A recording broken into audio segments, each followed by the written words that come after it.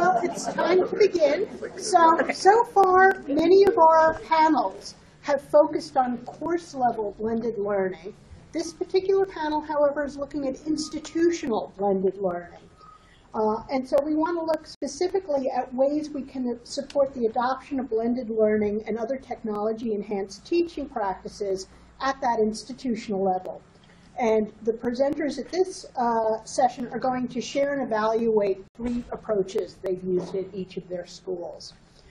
We do have 3 presentations. I ask our presenters to limit themselves to 20 minutes so that we do have some time for questions at the end. I think especially given our topic, some questions at the end are very important for us. Our first presenters are Joe Montcalmo and Elizabeth Becker from St. Joseph's University, and they're going to talk about collaboration and the 3-bear approach to iterative development to improve learning. Thank you. Good morning. I want to thank Elizabeth for inviting us to come to the conference. We actually spoke about this at the Drexel conference, and Elizabeth saw it and thought it might be appropriate here, so I hope you guys find it enjoyable. So we're going to talk a little bit about one project that we did and how that has helped us to expand into helping the entire university. I'm going to get more into the instructional technology side of it. Up here is our contact information, so if you have any questions that don't come up here, feel free to email us, or my Twitter hashtag is up there as well.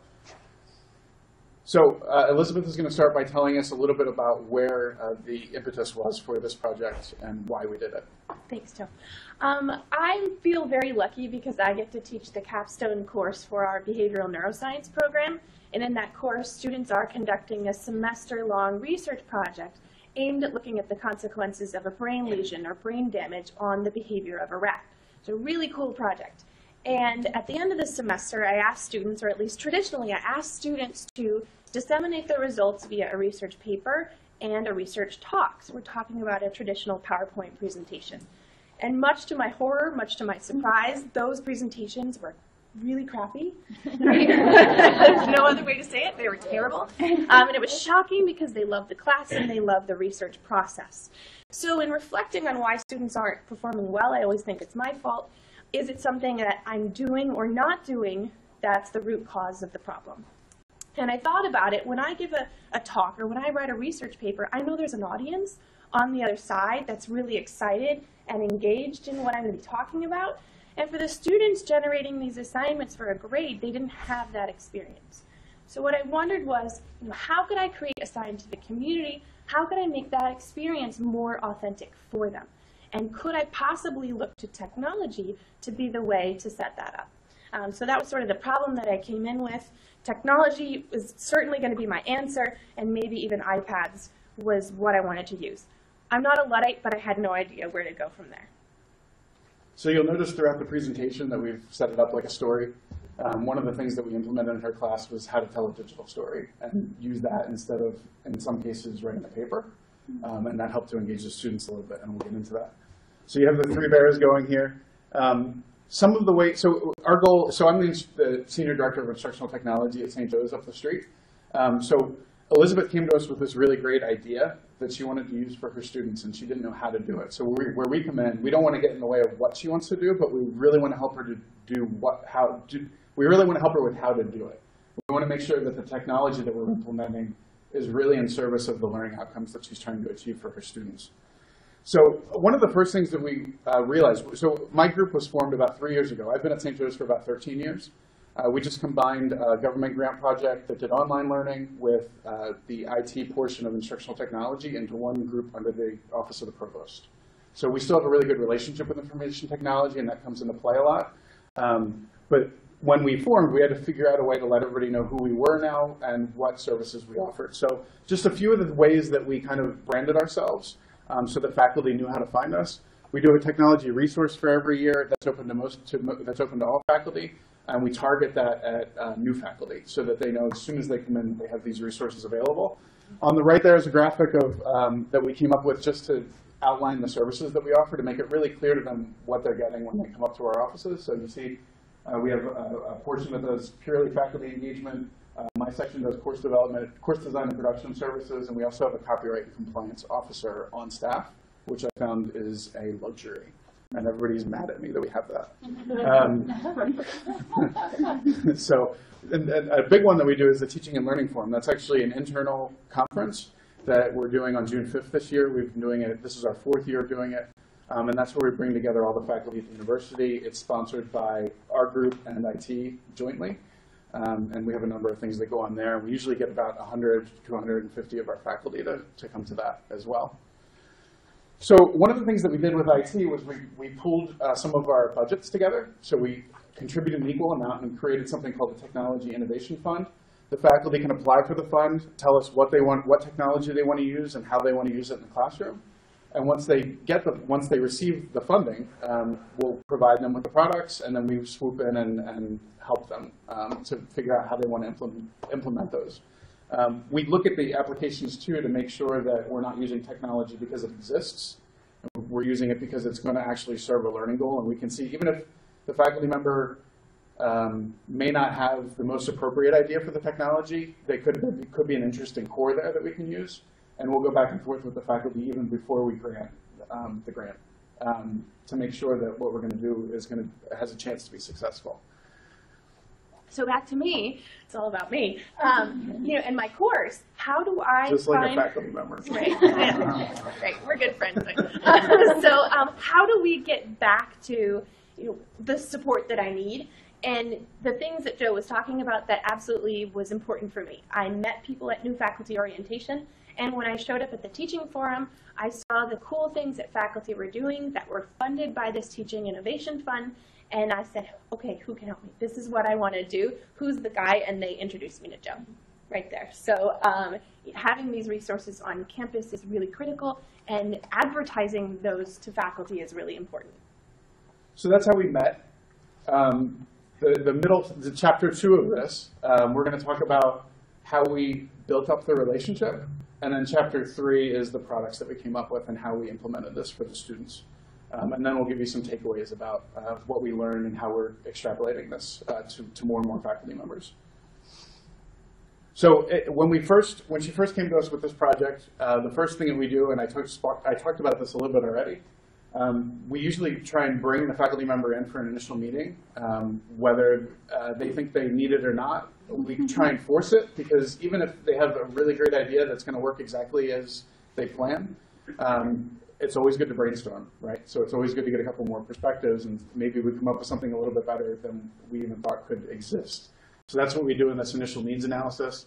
And you'll see, too, that what ends up happening is usually the faculty member comes to us with an idea, we throw something back, they throw something back, and it keeps going back and forth like that. Really, and if it's a good relationship, that keeps going on forever, and we'll talk about that in a second as well.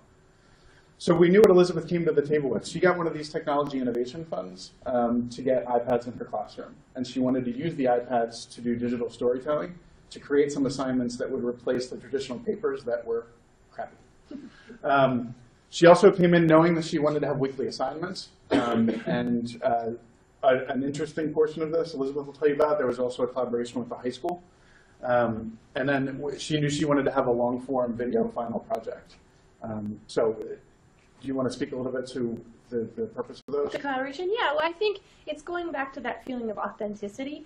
How do I create an audience? Well, I made an audience by these weekly blogging assignments. So we came up with something, a way of building a scientific community. The students were then responsible to a new community of high school students. So it's a great collaboration. And the final video project, that was a more engaging and exciting way for them to disseminate their work to both their classmates, me, and their high school partners. So a small example of one of the things that came up, even though she had all these great ideas and we were really excited to work with her, we saw this final project that was a 10-minute video. None of these students had ever done any media before. So they were coming in scared, essentially, after the first class, wondering how they were going to do this. One of the things that we suggested to Elizabeth is that she add to her syllabus a midterm project that was a 2 to 3 minute video that we didn't tell the students this, but it wouldn't really be part of their final grade. But it gave them a really good sense of how long it takes to do this, because they're not used to doing it and they can't do it the night before, right? It's not like a paper. Not that you can do a great paper the night before. Some people can, right? Some people are really good at it. With this stuff, there really is no way to do it the night before, because if you don't have footage, you can't make a video. It doesn't come out of your brain. So we needed to make them realize that ahead of time so that they didn't We really wanted them to be successful, obviously, so that's why we did that. So as we were talking about, Elizabeth came up with this idea. She came to us. We threw some ideas back, and it continues to go back and forth and to oscillate kind of around that right solution. And we're still working on it. The first semester that we did it, I think we did a really good job. We implemented a little bit more training after that, and I think we overshot now, right? So this time they focused too much on the storytelling and not enough on the science. So now when we do it, this was this semester. So but we trust each other enough, right, that we're going to keep working on it. And she just go, oh, this isn't working, and walk away because there's a core there that's working. So now next semester we'll go back and work on it again. So this iterative dialogue never ended for us, and it's not. Hopefully, it's never going to end, and that's what we're building up with all the faculty. Like I said, a big part of that we found is trust. Somebody talked about it in the previous session about how sometimes faculty get frustrated when there are outside influences, and we want to make sure that we're not getting in the way. So bringing it home, we have a short video to show you that our media staff at St. Joe's created about this project. So we'll show you the video, and then we'll talk a little bit about the details.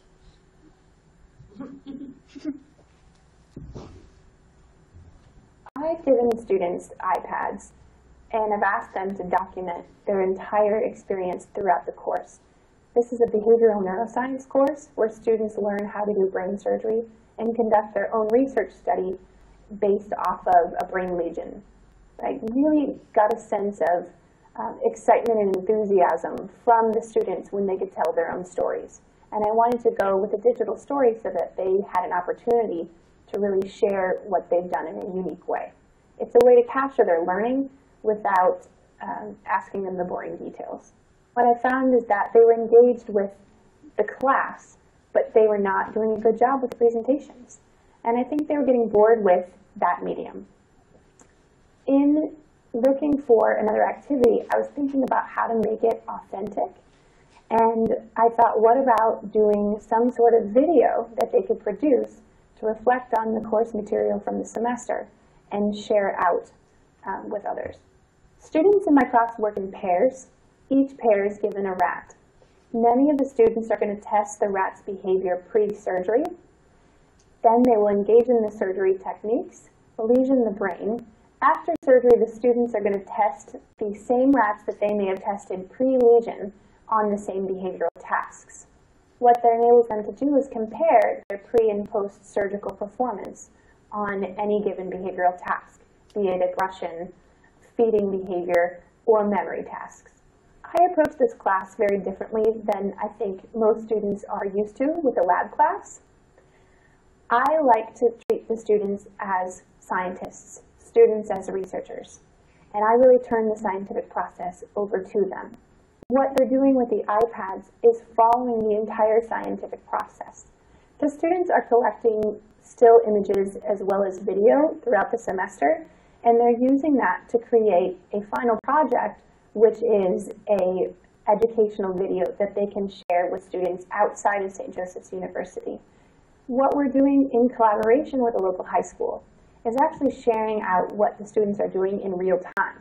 They're giving a weekly update to their local high school partners, and they're sharing videos and images from each week of what they're experiencing in lab. The goal is to educate them about the research process and to really get them excited about neuroscience. And what I realized was that through this collaboration, I could really make that video making process authentic for the students. It wasn't another assignment that I was asking them to do, but rather an experience for them to learn the technology and to share the research process with these kids. I also use graduate students in my lab and in the department to help me with the course. What they do is they spend hours learning the surgical techniques, learning the research methodology, and they can then help the students in their individual projects. And I found this to be really fantastic. Students learn well from their professors, certainly, but they learn in a very different way when they can interact with their peers. Behavioral neuroscience is a very difficult course. And what I love to see is that when they interact with their TAs, they're not afraid to ask the questions that they think might be stupid. They're really not afraid to dig in and ask how or ask why. And I like to see that sort of interaction back and forth between the TAs and the students. I rather think of myself as a facilitator of learning, and what I like to see are students teaching other students.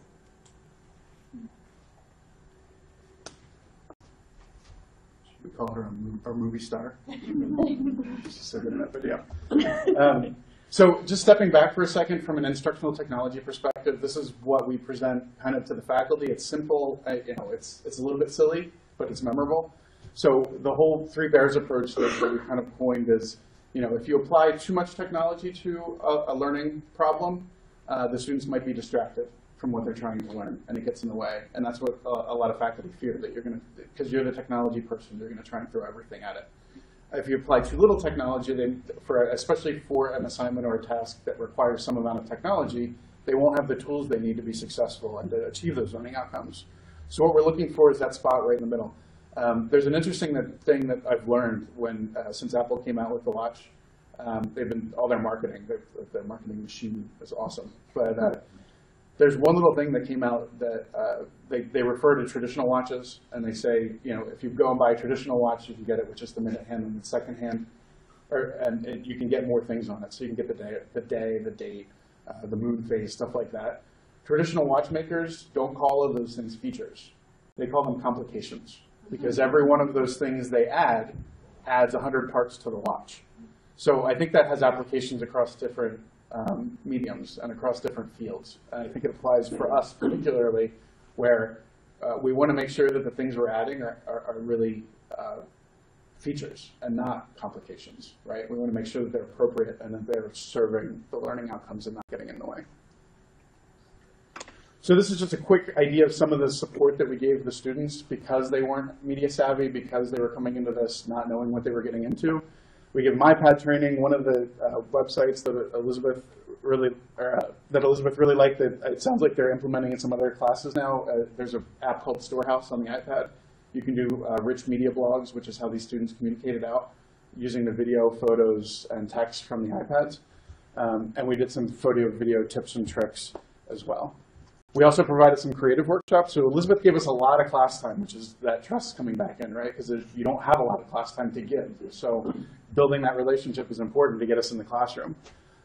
So we did the components of a visual story. So when they were telling their story, they knew how to do it. And also the roles of video production, just to give them an idea of all the different aspects of what goes into it. And we also give them student resources. So there's a website. Well, how many of you guys use Pinterest? Wait, keep your hands up for a second. No men. Oh, one man. Sorry. Yes, that's the first person. Okay, so don't think of this as just for interior design or for fashion or for parenting or anything like that. We use this for all of our media resources for the students. So if you go to pinterest.com/ATDL, that's the acronym for us. We have all the resources for the students in there. It's all visual, and they love it. They use it all the time. And then those are just some of our facilities that we have on campus. This is an infographic of the way the project worked. Yeah, and I think this is really great. I even have it up in my office because it explains exactly what we went through and what the real solution was to my problem that I walked in with. So we have our students who are in the behavioral neuroscience course interacting with local high school students. They were traditionally doing that with the blogging, and we blogged not only using those Storehouse to create the exciting blogs, but we put it through Edmodo. And I don't know if you're familiar with Edmodo, but that's an educational blog. It's very secure because there's security issues with the younger kids. So much of the communication was happening through Edmodo each week, but also some of those students came to campus for a couple campus visits, which was really exciting. And all of the work was being done on the iPads. We put the iPads into the students' hands. They had them throughout the semester to take pictures, take video, and to even generate those blog posts. So they were creating that all there and sharing that out. The only thing that was brought back to the desktop was for some of the final video editing due to size. And we found that although I wanted to do everything on iPads, Joe's team said, hey, this is the appropriate place to do it back on the desktop. But this at least gives you a sense of how that all came to be.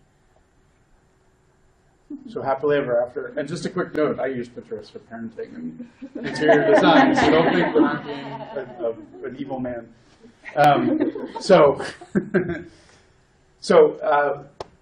Do you want to speak Yeah, to this? no, These this are is some of great. the outcomes that we got. This is the data, right? So all of this is happy, touchy-feely. Like the students loved it. Elizabeth loves us. We love her. But she actually captured some data that gives us some backing here. Which is exciting because we were able to share some of these results at the NARST conference. It's an Association for Research and Science Teaching. But yes, we did a number of measures. There were changes in attitudes towards neuroscience. There were changes in their attitudes towards their ability to do neuroscience. But I think what speaks most loudly is that their exam scores changed before, following the implementation of this project. This project really wasn't related to the content that I was teaching. It had more to do with their research, but it engaged them in the course more fully. So you can see that after implementing this project and this experience, the students performed at much higher levels. And I think that's a really salient thing to share. So some of our key takeaways, we split this into, so these are the 3 parts of our presentation, and we took one takeaway from each part for each of us.